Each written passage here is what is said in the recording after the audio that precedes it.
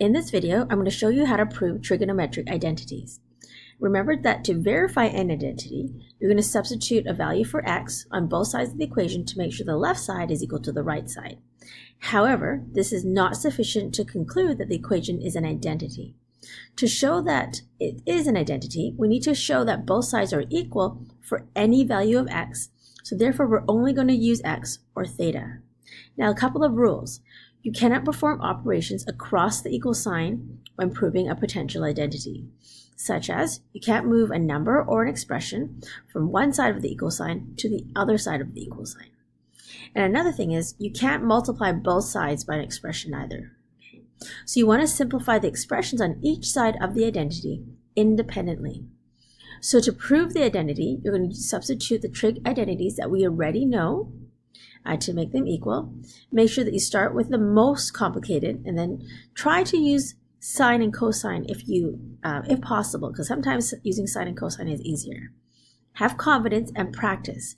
Practice a lot and you will get better at them. All right, so let's take a look at our first example.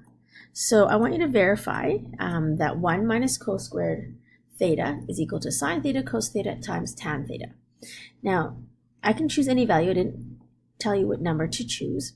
So let's use pi over 4 because the pi over 4 special triangle is quite nice and easy to use. So that's going to be root 2, 1, and 1. So we're going to substitute pi over 4 into the expression wherever you see theta.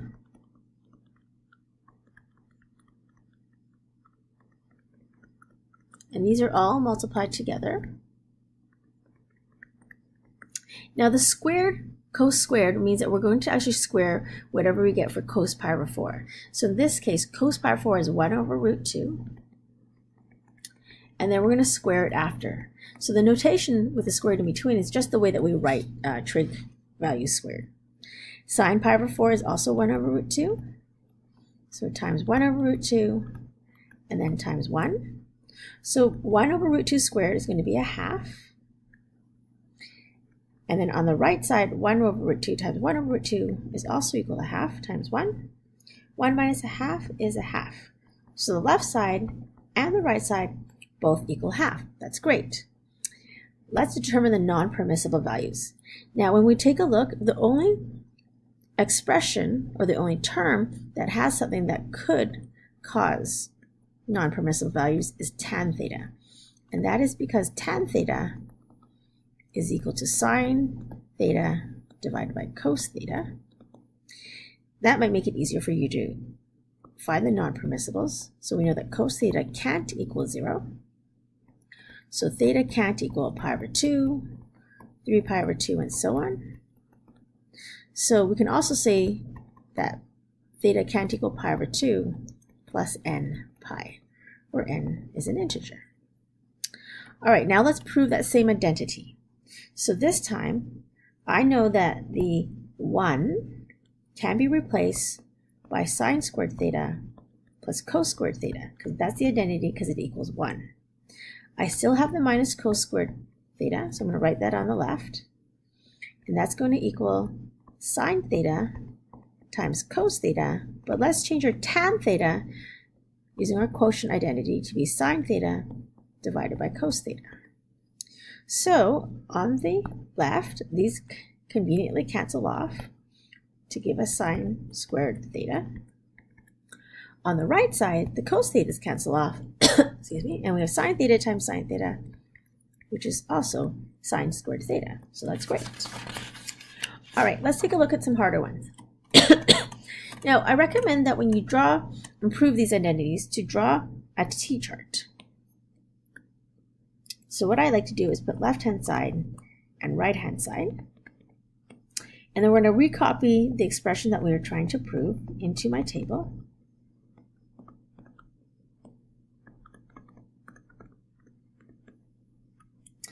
All right, so let's go ahead. So I see some brackets here, so let's get rid of them. I'm going to distribute.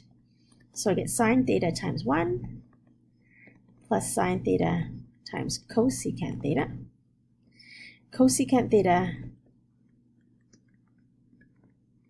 is equal to 1 over sine theta with the reciprocal identity. And that's great because the sine theta cancels off.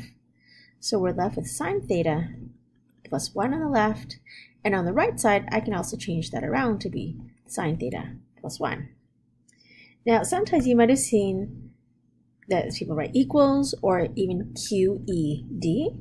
QED means it's a Latin word for code, or abbreviation for code erat demonstrandum.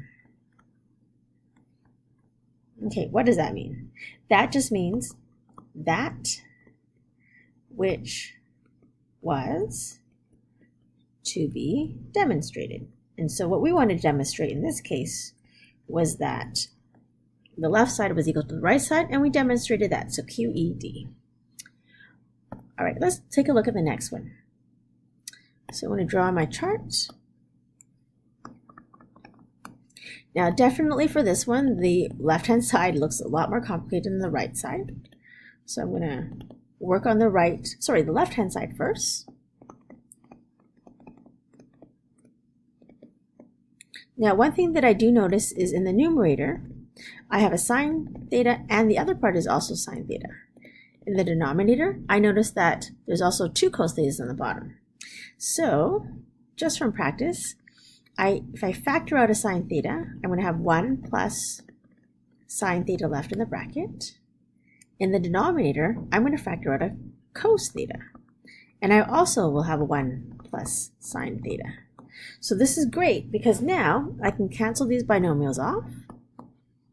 I'm going to rewrite what I have left over. So that's important. It's not that it's obvious that this is going to be tan, which it is, but we need to rewrite what we already have left. Okay, so it's important to show every step. So sine theta over cos theta is equal to tan theta, which equals tan theta, QED.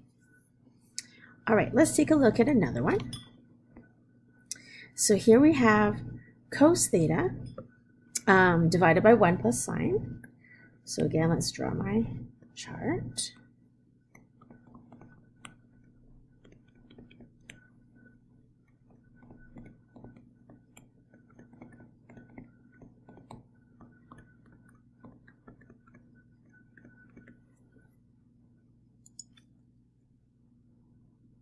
All right, so now we're going to show, so it kind of looks like the left side might be a little bit harder. So I'm going to multiply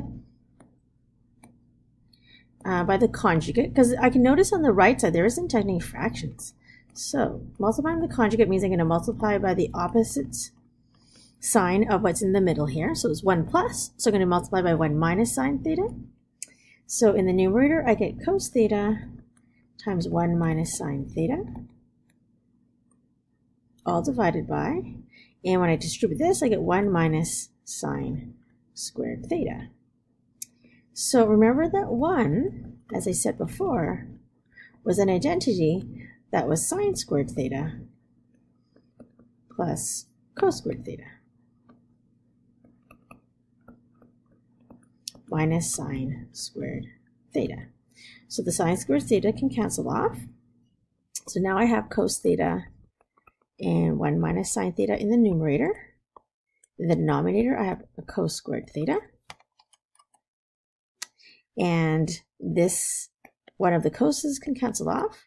So now I have 1 minus sine theta divided by cos theta. Now looking to see what I want to try to get to, I want to try to get to secant theta minus tan. And I can see that if I divide the 1 by the cos theta and separate this into 2 fractions, minus sine theta over cos theta, I will actually get that. So my 1 over cos theta is secant theta. Sine theta over cos theta is tan theta. All right, that's great. So now the left-hand side is equal to the right-hand side. So again, QED. All right, let's show you one more. So all the questions that I've done so far, I've only used one side of the equation. It happened to be the left side. It doesn't always have to be the left side. So I'm going to show you one more here. We're going to take a look at question F. Now in this one, it seems kind of complicated. Both sides seem complicated. So what we're going to do, let's draw our table again.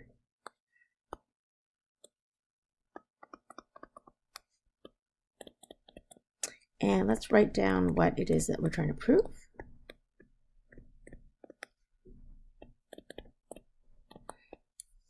All right. Now, whenever you see sine 2 theta, the first thing I want you to do is change that to its identity, which is the double angle identity for sine, which is 2 times sine theta times cos theta. It's always a lot easier. It's divided by 2 sine theta in the denominator. So you can see the 2's cancel off, and so does the sine theta. So you're going to be left with cos theta. Now, not obviously, but I don't want to really try to get cos theta to equal 1 minus sine squared over cos. So in this case, I'm also going to work on the left-hand side. So remember that 1 is equal to sine squared theta plus cos squared theta minus sine squared theta all over cos theta. So the sine squared thetas cancel off, and then I'm going to be left with cos squared theta over cos theta. So I can simplify this to only get 1 cos theta, which equals the other cos theta on the right-hand side. So QED. So I've shown you several examples, so try some of the other ones and see maybe if you can use some of the techniques that I've shown you.